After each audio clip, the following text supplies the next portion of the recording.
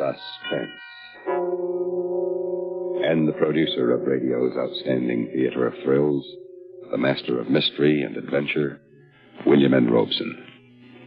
It has been more than 60 years since a New England lady named Charlotte Perkins Gilman wrote a story called The Yellow Wallpaper. Since then, this tale of almost unbearable horror has firmly established itself as one of American literature's greatest tales of terror, ranked by the aficionados of the macabre, along with The Telltale Heart and The Pit and the Pendulum of Edgar Allan Poe. When you combine such a great story with the great talent of the First Lady of Suspense, Miss Agnes Moorehead, you may be sure of an uneasy and unsettling half hour. Turn down the lights, then, and listen. Turn down the lights so you can't see the pattern of your wallpaper, as Agnes Moorehead stars in The Yellow Wallpaper, which begins in exactly 1 minute. Smoke Kent, smoke Kent with the micronite filter. It is the mild cigarette. It's got the freshest, cleanest taste yet. It is the mild Kent cigarette. Smoke Kent with the micronite filter.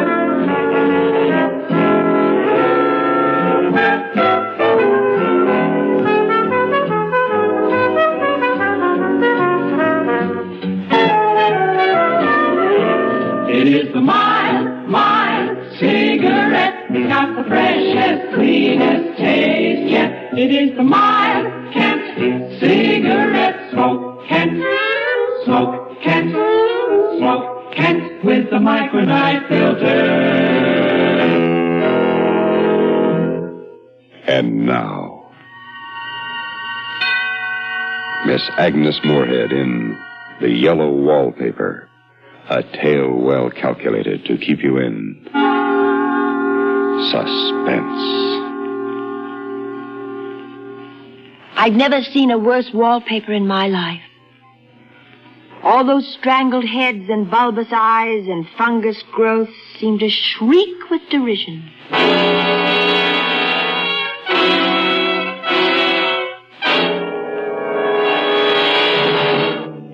When we came to this house, the minute I saw it, I made up my mind secretly to start writing again, in spite of them. But I don't dare let John know I'm keeping this journal. It's difficult being married to a doctor. John's an excellent doctor, I'm sure, but he's so inconsistent about me. He says I'm not really sick, that I'm only a little run down from caring for the baby, that I have a temporary nervous depression, and so he forbids me to write a word. But writing is such a relief to my mind. I can write down things, tell things here that... No, John says I'm not to brood about those things. I confess they make me feel badly, so I'll only write about the house. I saw it for the first time today, the most beautiful place. John rented it for the summer, and we drove up today, a perfect June morning. The bay and the white sails and people already in swimming. And then the shaded lane and the old-fashioned flower garden and the gnarly trees and the house. The house standing alone in the summer stillness. I could never tell John, but you know the house spoke to me. It was only because he rattled on so that I couldn't hear what it said. Reminded me of those English places you read about. And at only $200 a month. Gardener's cottage and everything. Hedges and walls and gates that lock, and there's a ghostliness. Remember, I rented it just for you, and you're going to let Jenny do all the work while you live the life of Riley. Do you like it, darling? Do you? Yes. Yes, it's lovely, but strange, as though it might be haunted. Darling, you've got that look on your face again, that dopey look. Well, Jenny's home. There's a station wagon. And if I know my dear sister, she's already turned the place inside out and cleaned it top to bottom. John, is it haunted, do you think? What? The house? Yes. At $200 a month? That's asking too much of fate. Come on, hop out. Then why is it rented so cheaply, and why hasn't anyone lived in it for such a long time? I'd call it luck if I believed in luck. There is something strange about the house. I feel it. Now, stop imagining things. I'm not imagining. One reason I don't get well is that you don't believe me. You don't even believe I'm sick. You tell my friends and relatives I've heard you that there's nothing wrong with me. There isn't anything wrong with you. Oh, John. I'm sorry. Don't cry. Come along. Let's go inside. So I came into this house in tears. It was wrong. It was all wrong. Maybe the house saw me crying. Or this room. I got so unreasonably angry with John. I shouldn't, I know. He's so careful and loving, and I repay him so badly. I should control myself. At least in front of him. But it makes me so tired not to show what I feel.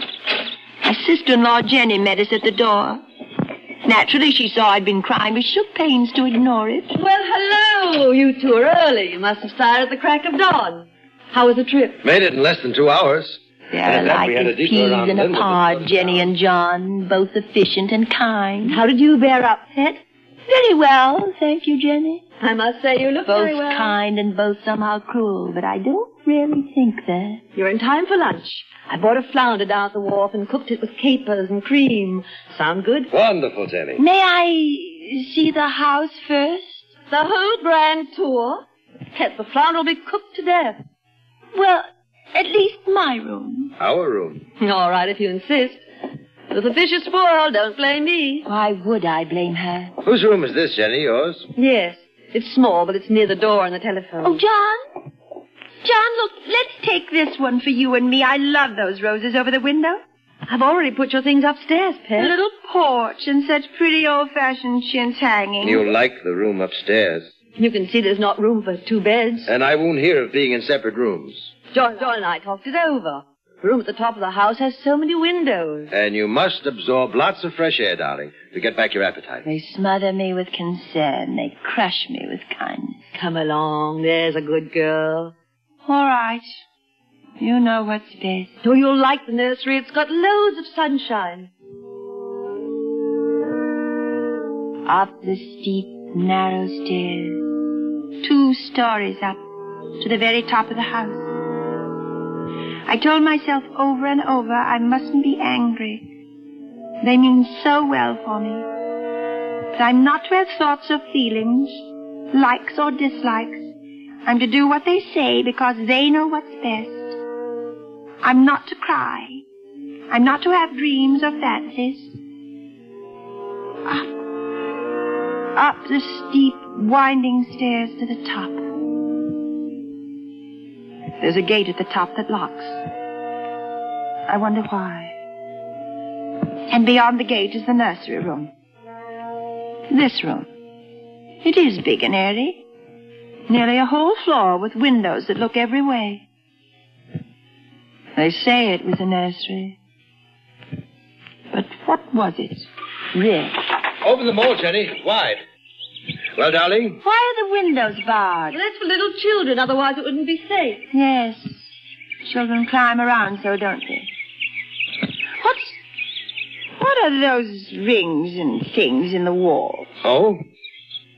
Oh, I expect they made it into a gymnasium when the children were older. A sort of playroom. How they must have hated the wallpaper.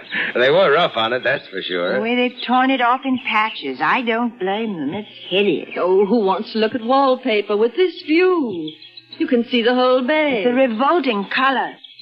It's unclean. It's such a sickish yellow there where the sun faded it. Now, darling, you must be hungry. I know you're tired. I'm not tired.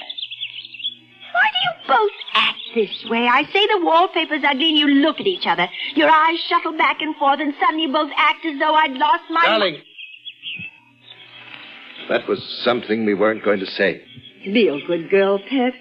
We don't act anyway. We only want you not to worry. We want you to be well. It's true. That's all they want. John laughs at me, of course, but one expects that in marriage, and he says I have foolish fancies, and he sometimes can talk them away, but not this time. No matter what he says, it's a smoldering, sulphurous, unclean, hideous wallpaper. No wonder the children scratched at it and split it down. No wonder they gouged the plaster with their little fingernails. No wonder they hated it. I hate it myself.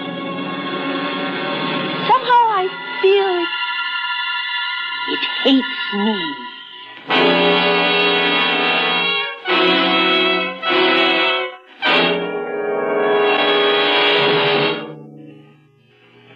In just a moment, we continue with Suspense.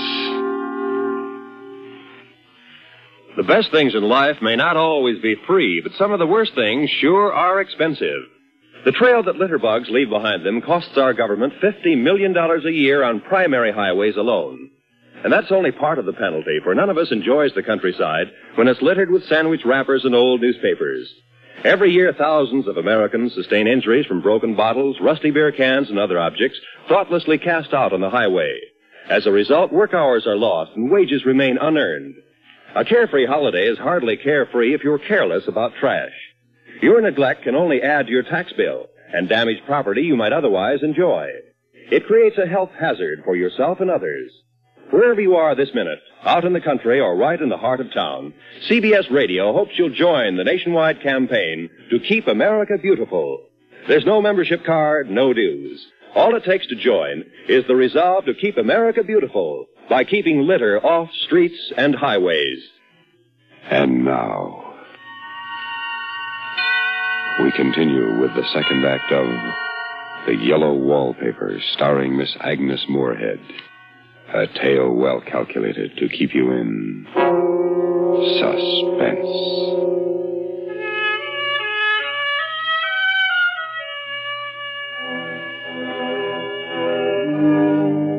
We've been here 2 weeks, and I haven't felt like writing again since that first day. I'm sitting up by the window now, in this frightful nursery room. There's nothing to stop my writing as much as I please. John is away all day, and sometimes even at night if he has a serious case. I'm glad my case is not serious. These nervous troubles can be depressing all the same. John doesn't know how much I suffer. He knows there's no reason to suffer, and that satisfies him. I suppose John is never nervous in his life. He laughs at me so about this wallpaper. No, I won't let you have your way, you silly goose. If we'd taken the room downstairs, you'd be seeing faces in the chintz drapes. Not faces, John. Look at that spot. And that one over there. Yes, I see. It's a recurrent pattern. It's a broken neck with 2 bulging eyes staring at me upside down. And to me, it's climbing ivy or some kind of vine. Take your choice. It could be anything. It's the everlastingness. Up and down. Climbing up and down. Sideways. Crawling, and everywhere those unblinking eyes. Now you must try to rid your mind of such nonsense. You simply must. All right, John, I'll try.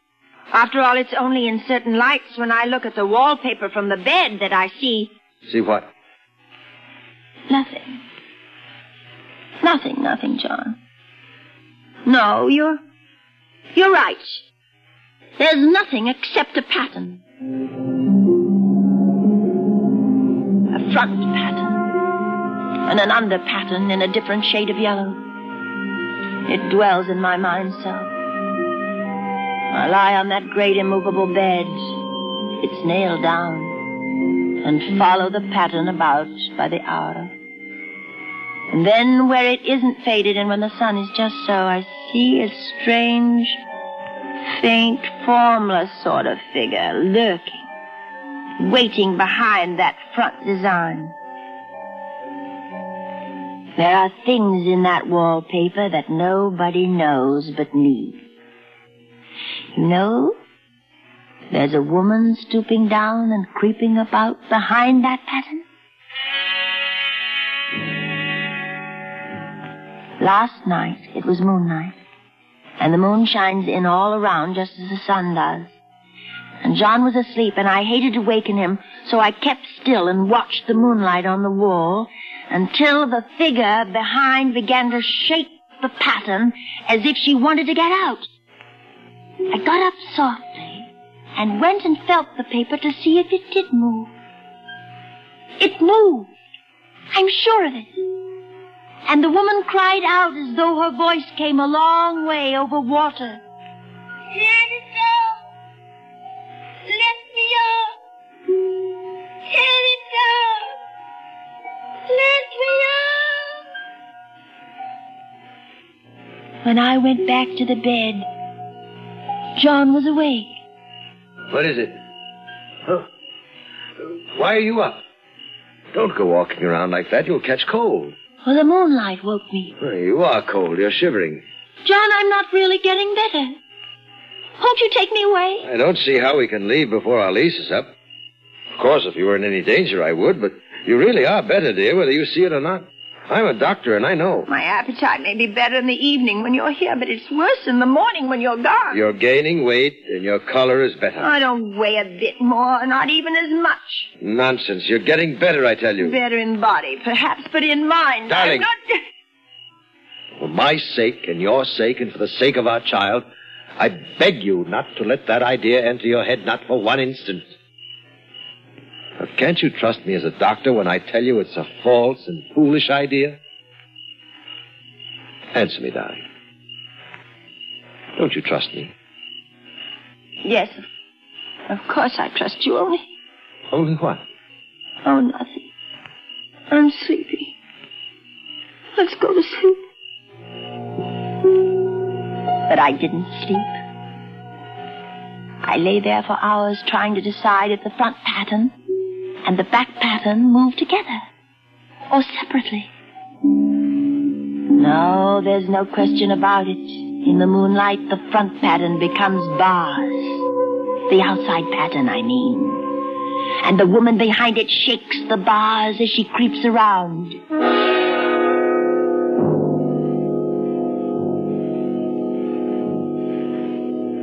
I like this room now. And life is much more exciting than it used to be. I have something more to expect, to look forward to watch. And I really do eat better, and I'm quieter than I was. John is pleased to see me improve. You see, you're flourishing like a weed in spite of your wallpaper. Yes, in spite of the wallpaper. In spite of it. Because of it. But I had no intention of telling him that. He might want to take me away. And I don't want to leave now until I found out.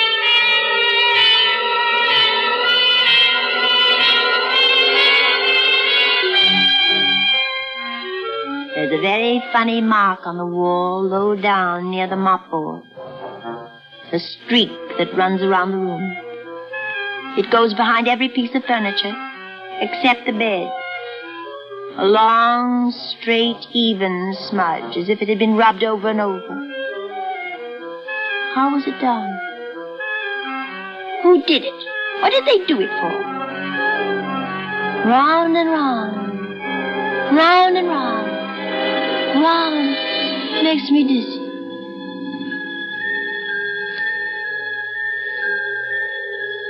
I really discovered something at last. There are a great many women behind the pattern, and sometimes only one. And she creeps around fast, and her creeping shakes the pattern. She's trying to climb through and can't because the pattern strangles everything. But she does get out in the daytime. I know because I've seen her. When a car comes, she hides in the blackberry vines. I'd hide too.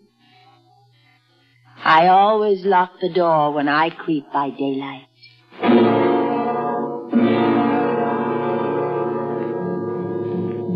There are only 2 days left to tear the paper off and let the woman out into the room. The John's beginning to take notice. I don't like the look in his eyes, or the way he talks with Jenny about me. I overheard them. She isn't sleeping nights. Oh, she's quiet, but I know she's awake. It's no wonder. She sleeps the whole blessed day. Maybe I ought to call in another doctor. It's just stubbornness, John. She's determined to prove you wrong. I suppose you're right.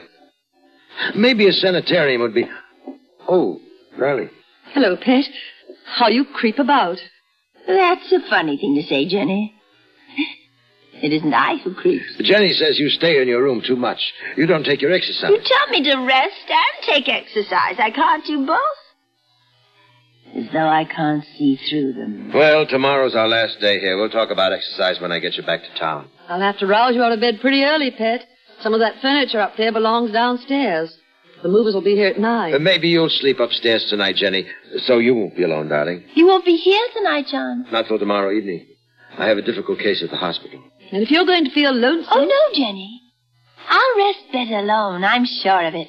Thank you all the same. They think they're so clever. I won't be alone a bit. As soon as the moon shone in, the poor thing began to crawl and shake the pattern.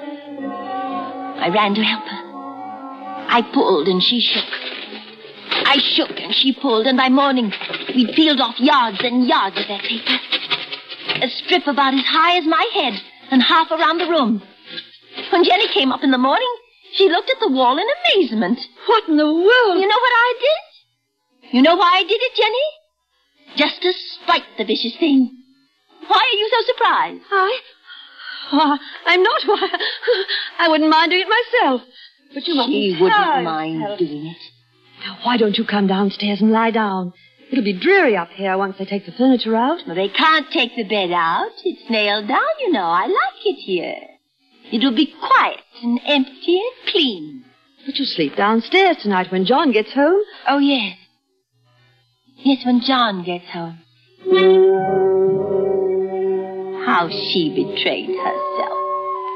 She wouldn't mind doing it. But I'm here and no person touches this paper but me. I've locked the door and thrown the key down into the front park. I don't want anybody to come in till John gets home. I want to surprise him. And I've got a rope up here. Even Jenny doesn't know that. If the woman gets out from behind the pattern and tries to run away, I can tie her securely to one of the rings in the wall. There she is. See how the pattern moves? Like wallowing seaweed. How monstrous and pointless that pattern is. It'll strangle her unless I help. Wait, I'll help you.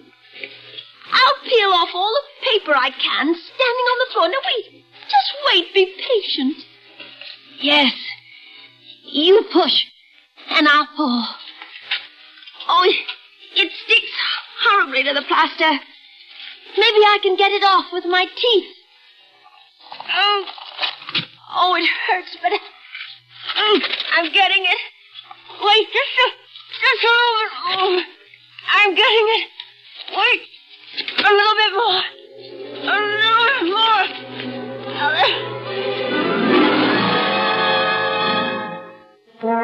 I wonder if they all came out of the wallpaper as I did. I think they did. But I have you securely tied by my rope. You'll never get away. But I don't want to get away. It's so pleasant to be on to creep about as I please. It is pleasant.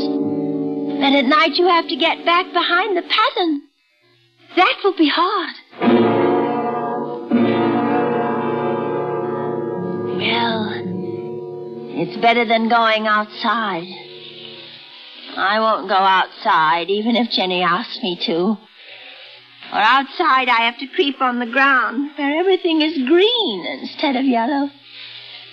And here, I creep smoothly on the floor. Listen, there she is now. Darling, open the door. Why, it's John at the door. Open the door, darling. Open it, please, dear. How he does pound and shout. It's no use, Dr. John. You can't open it. Open it. Do you hear me? Open it. Jenny, bring me an axe quickly. Oh, no. He'll break down that beautiful door. John, dear, the key's down in front of the house, under a plantain leaf. Please, darling. It's down by the front door, John. Open the door. For heaven's sake, open it! I can't. The key's downstairs, John. It's under a plantain leaf by the front steps. It's under a plantain leaf, John. Go and see. You'll find it if you look. There, he's gone to look. Now I can creep slowly, smoothly on the floor, round and round and round and round. And my shoulder just fits into that long smooch on the wall, so I can't lose my way. He's coming back. He's running on the stairs. How astonished he will be. My dear. Oh, my dear, what is it? What's happened? I've got out at last, John. Out? Out from... Yes. In spite of you and Jenny. I pulled down the paper. I shook the pattern and pushed and pulled it down. It stuck horribly. But you'll never, never, never put back. You're so pale, John. Why do you close your eyes? Watch how swiftly I creep in this lovely yellow room.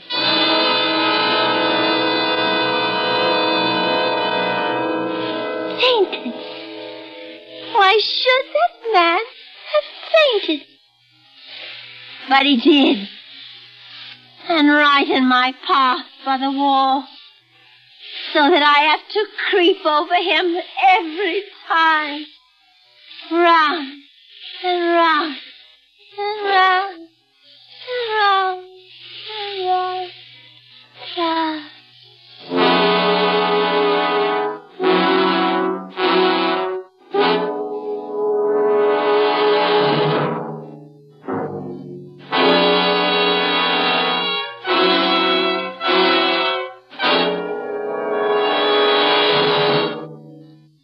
Suspense, in which Miss Agnes Moorehead starred in The Yellow Wallpaper, adapted by Sylvia Richards from the story by Charlotte Perkins Gilman. Listen. Listen again next week when we return with Alibi, another tale well calculated to keep you in suspense. Supporting Miss Moorehead in The Yellow Wallpaper were Ann Hunter as Jenny and Joe DeSantis as John. It's true that all news reporters broadcast some of the same news items, but there's a great difference in news reporters. There's no substitute, for instance, for the years of wide, diversified experience Lowell Thomas brings to his nightly newscasts on CBS Radio. Gold miner, cowpuncher, college professor, newspaper reporter, editor, historian, biographer, movie commentator, lecturer, author, and film producer have been some of the professions followed by Lowell Thomas in his active life. And he draws on all these experiences to illustrate and spice his broadcasts. As an explorer and world traveler, Lowell Thomas has led expeditions to the far corners of the globe and written some 43 books based on his travels. He has met many leading personalities of all countries, and when their names are in the news headlines, Lowell Thomas usually has an interesting anecdote to tell as an aid to understanding the news behind the news.